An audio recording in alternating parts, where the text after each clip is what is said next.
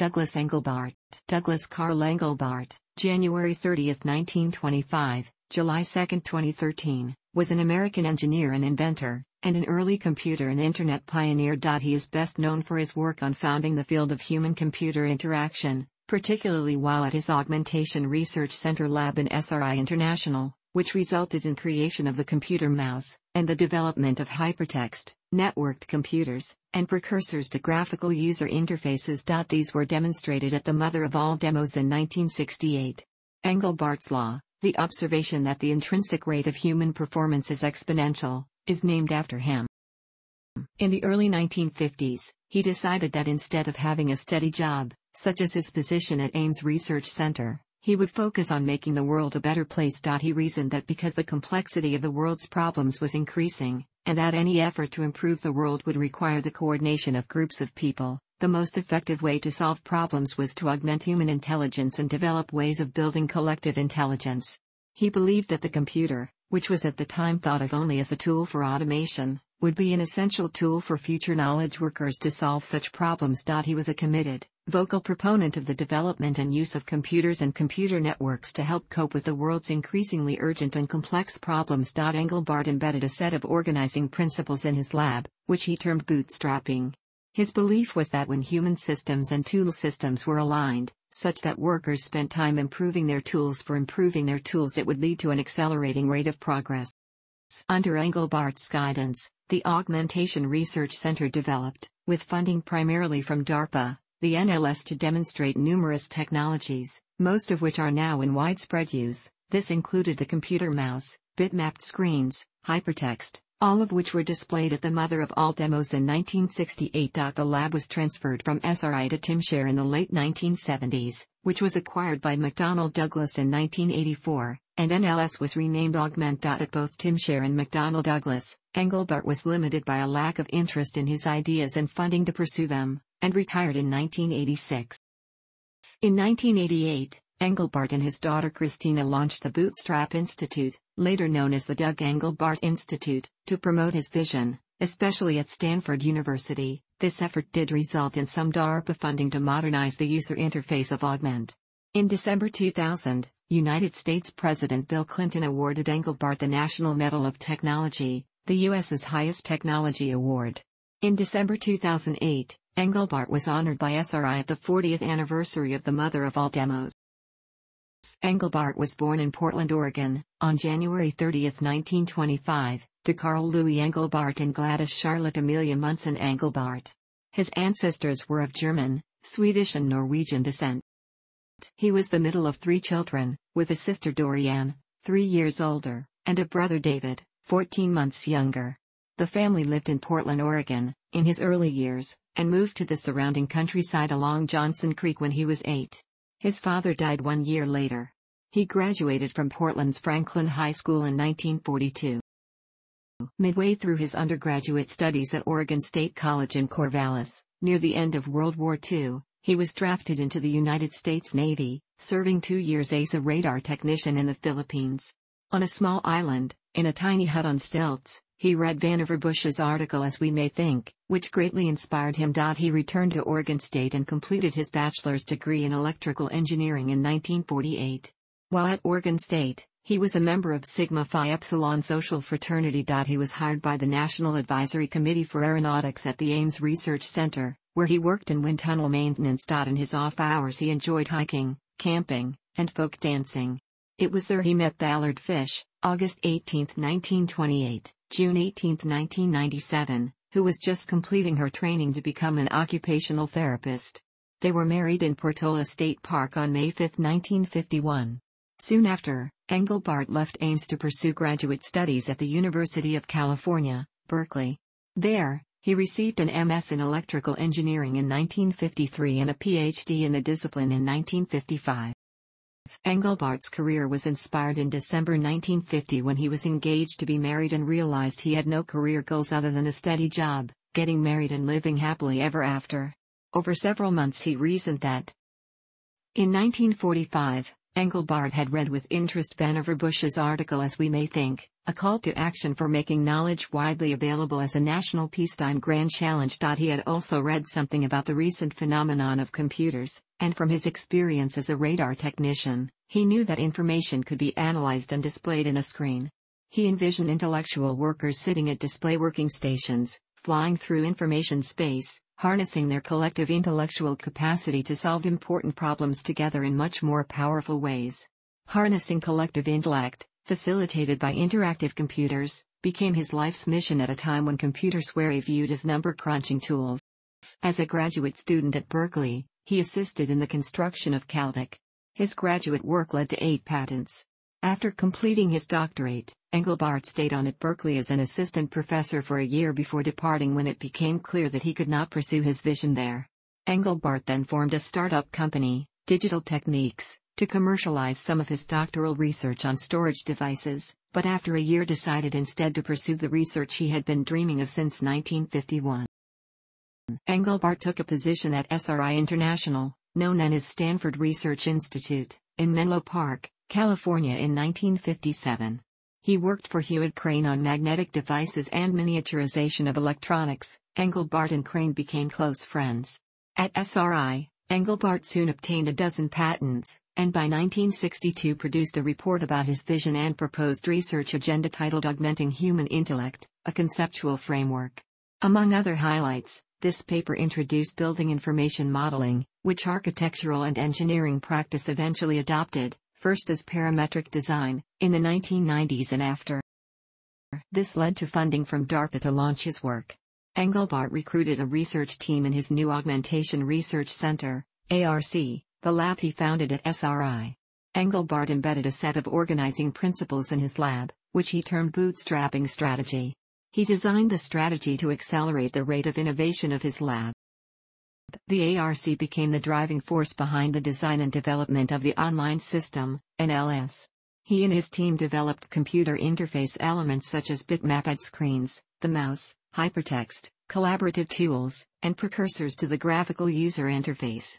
He conceived and developed many of his user interface ideas in the mid-1960s, long before the personal computer revolution, at a time when most computers were inaccessible to individuals who could only use computers through intermediaries, see batch processing, and when software tended to be written for vertical applications in proprietary systems. Engelbart applied for a patent in 1967 and received it in 1970, for the wooden shell with 2 metal wheels, computer moustache, which he had developed with Bill English, his lead engineer, sometime before 1965.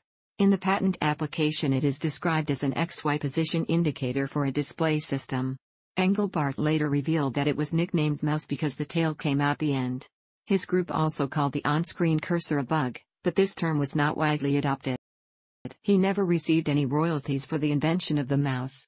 During an interview, he said SRI patented the mouse, but they really had no idea of its value. Some years later it was learned that they had licensed it to Apple Computer for something like $40,000. Engelbart showcased the corded keyboard and many more of his on-the-arcs inventions in 1968 at the Mother of All Demos. Engelbart slipped into relative obscurity by the mid-1970s. As early as 1970, several of his researchers became alienated from him and left his organization for Xerox PARC, in part due to frustration, and in part due to differing views of the future of computing. Engelbart saw the future in collaborative, networked, timeshare, client-server computers, which younger programmers rejected in favor of the personal computer. The conflict was both technical and ideological. The younger programmers came from an era where centralized power was highly suspect, and personal computing was just barely on the horizon. Beginning in 1972, several key ARC personnel were involved in Erhard Seminars training, EST, with Engelbart ultimately serving on the corporation's board of directors for many years. Although EST had been recommended by other researchers, the controversial nature of EST and other social experiments reduced the morale and social cohesion of the ARC community. The 1969 Mansfield Amendment, which ended military funding of non-military research, the end of the Vietnam War, and the end of the Apollo program gradually reduced ARC's funding from DARPA and NASA throughout the early 1970s. SRI's management, which disapproved of Engelbart's approach to running the center, placed the remains of ARC under the control of artificial intelligence researcher Bertram Raphael, who negotiated the transfer of the laboratory to a company called Timshare in 1976. Engelbart's house in Atherton, California burned down during this period, causing him and his family further problems. Timshare took over NLS and the lab that Engelbart had founded, hired most of the lab staff, including its creator as a senior scientist, renamed the software Augment, and offered it as a commercial service via its new office automation division. Timshare was already somewhat familiar with NLS. When ARC was still operational, it had experimented with its own local copy of the NLS software on a mini-computer called Office One, as part of a joint project with ARC. At Timshare, Engelbart soon found himself further marginalized. Operational concerns at Timshare overrode Engelbart's desire to conduct ongoing research. Various executives, first at Timshare and later at McDonnell Douglas, which acquired Timshare in 1984, expressed interest in his ideas, but never committed the funds or the people to further develop them. His interest inside of McDonnell Douglas was focused on the enormous knowledge management and IT requirements involved in the life cycle of an aerospace program, which served to strengthen Engelbart's resolve to motivate the information technology arena toward global interoperability in an open hyperdocument system. Engelbart retired from McDonnell Douglas in 1986, determined to pursue his work free from commercial pressure. Teaming with his daughter, Christina Engelbart, he founded the Bootstrap Institute in 1988 to coalesce his ideas into a series of 3-day and half-day management seminars offered at Stanford University from 1989 to 2000. By the early 1990s there was sufficient interest among his seminar graduates to launch a collaborative implementation of his work, and the Bootstrap Alliance was formed as a nonprofit home base for this effort. Although the invasion of Iraq and subsequent recession spawned a rash of belt-tightening reorganizations which drastically redirected the efforts of their alliance partners, they continued with the management seminars, consulting, and small-scale collaborations. In the mid-1990s they were awarded some DARPA funding to develop a modern user interface to Augment, called Visual August Term, VAT, while participating in a larger program addressing the IT requirements of the Joint Task Force. Engelbart was founder emeritus of the Doug Engelbart Institute, which he founded in 1988 with his daughter Christina Engelbart, who is executive director. The institute promotes Engelbart's philosophy for boosting collective IQ, the concept of dramatically improving how we can solve important problems together, using a strategic bootstrapping approach for accelerating our progress toward that goal. In 2005, Engelbart received a National Science Foundation grant to fund the open-source Hyperscope project. The Hyperscope team built a browser component using Ajax and dynamic HTML designed to replicate Augment's multiple viewing and jumping capabilities, linking with and end across various documents.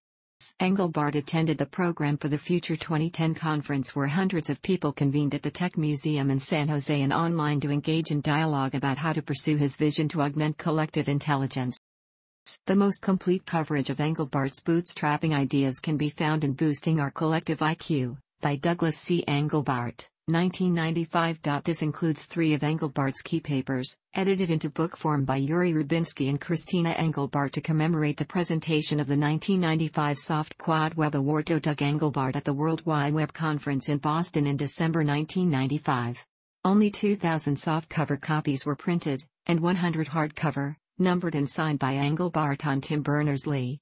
Engelbart's book is now being republished by the Doug Engelbart Institute. 2 comprehensive histories of Engelbart's laboratory and work are in What the Dormouse Said, How the 60s Counterculture Shaped the Personal Computer Industry by John Markoff and A Heritage of Innovation, SRI's First Half Century by Donald Nielsen. Other books on Engelbart and his laboratory include Bootstrapping, Douglas Engelbart, Coevolution, and The Origins of Personal Computing by Thierry Bardini and the Engelbart Hypothesis, Dialogues with Douglas Engelbart, by Valerie Landau and Eileen Clegg in Conversation with Douglas Engelbart. All 4 of these books are based on interviews with Engelbart as well as other contributors in his laboratory. Engelbart served on the advisory boards of the University of Santa Clara Center for Science, Technology, and Society, Foresight Institute, Computer Professionals for Social Responsibility, the Technology Center of Silicon Valley, and the Liquid Information Company. Engelbart had 4 children, Gerda, Diana, Christina and Norman, with his first wife Ballard, who died in 1997 after 47 years of marriage. He remarried on January 26, 2008 to writer and producer Karen O'Leary Engelbart. An 85th birthday celebration was held at the Tech Museum of Innovation. Engelbart died at his home in Atherton, California on July 2, 2013, due to kidney failure. According to the Doug Engelbart Institute, his death came after a long battle with Alzheimer's disease, which he was diagnosed with in 2007. Engelbart was 88 and was survived by his second wife, the 4 children from his first marriage, and 9 grandchildren. Historian of science Thierry Bardini argues that Engelbart's complex personal philosophy, which drove all his research, foreshadowed the modern application of the concept of coevolution to the philosophy and use of technology. Bardini points out that Engelbart was strongly influenced by the principle of linguistic relativity developed by Benjamin Lee Whorf, where Whorf reasoned that the sophistication of a language controls the sophistication of the thoughts that can be expressed by a speaker of that language. Engelbart reasoned that the state of our current technology controls our ability to manipulate information, and that fact in turn will control our ability to develop new, improved technologies. He thus set himself to the revolutionary task of developing computer-based technologies for manipulating information directly, and also to improve individual and group processes for knowledge work.